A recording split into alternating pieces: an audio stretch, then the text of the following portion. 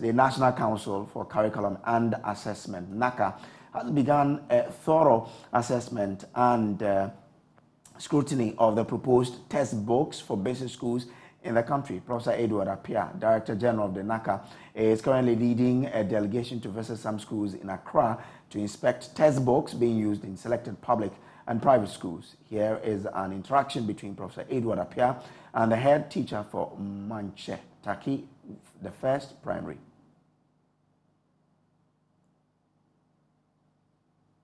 The standard curriculum is fine. Well, but some of them they will say based on NaCCA curriculum, but it's not. It's not NaCCA approved. This one, the gentleman brought it last 2 weeks, so I gave it to the teachers to check. If it is. Have you gone through it? Yes, please. It's very useful. It's useful. Yes, I'm setting some of the questions from that. What makes it useful? Because it's easy to comprehend. Because they didn't bring it to us to assess. So if it's supplementary, all right, fine. But if it's a supplementary, we still want. Okay, so this.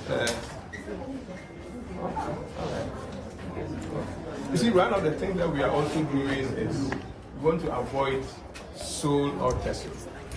I mean, okay, so you can see that 1, 2, 3, 4, 5 authors. 1, 2, 3, 4, 5. That one is a sole author. So between this and this, which one do you think will be rich? Yeah. So in trying to look for the book, those are the things that you need to look out for. Look for books that are not sole authors. Because for example, religious and moral, for example. Religious and moral, for example, you have what do you call it? The African tradition. You have the Christian, and then you have the Muslim. So one person, do you think he can do all?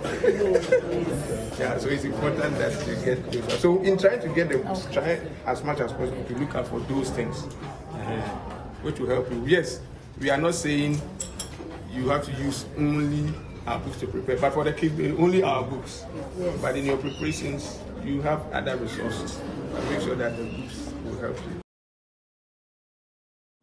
Head teacher of NaCCA, the first primary, Belinda Dede Sefako, revealed that the textbooks available are inadequate. She appeals to parents for the meantime to purchase those books by themselves. We have some of the textbooks, they've been provided, but there are some 3 other subjects which have not been provided. So we'll be grateful if the government would. Which subjects? What are those 3 subjects? Our world, our people, history, religious and moral education. And in addition, those in the upper primary also need creative arts textbooks and computing as well. So how do you teach this subject area without the textbooks? We use the internet. Now the internet helps a lot, and you get details from the internet. We get details from the internet because we have the curriculum and a resource pack. So we get other references from the internet. Is the lack of it affecting teaching and learning? In a way, I would say yes, because the children need it to, at least when they see pictures of things, it will help them. When they see the pictures and they are able to read, it helps them. The teachers jot down a few points for them, but if they have the books, it will help them more. Because how long has this been? Since the curriculum started in 2019. You've had this challenge? Yes, we've had this challenge, but they've solved it to a point. So, by providing some of the books for us last year. Leaving out the 3 books that you talked about. The other 3 have not been provided. So, at all? At all, yes. Okay. But the ones provided, I can see they are even not adequate. The books are shared. Yeah, the teacher said she's sharing the books. How do they do their homework? They don't send them home. We use them in the school because where most of them live, if we give the books to them, they wouldn't bring it back. So we use it as references in the classroom, and they copy the homework from it and send it home. Okay. So what if they need to make any reference? How do they go about it? That's one. Some of their parents are provided. We've asked them to try and get some on the market.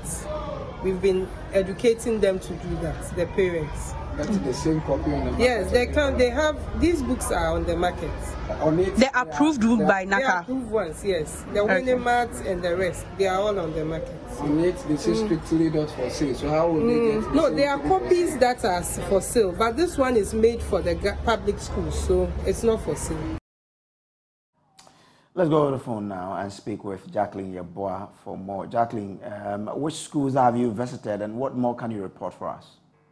Okay, Brace. So we've been to 8 schools so far, all under NaCCA schools and a Muji cluster of schools. And as you heard earlier, the National Council for Curriculum and Assessment has initiated a comprehensive evaluation, which is intended for most of the schools across the nation. So currently we are with Professor Edward Appiah, who is the Director General of NaCCA. And a few of the revelations that came out was that most of the unapproved books were in the schools.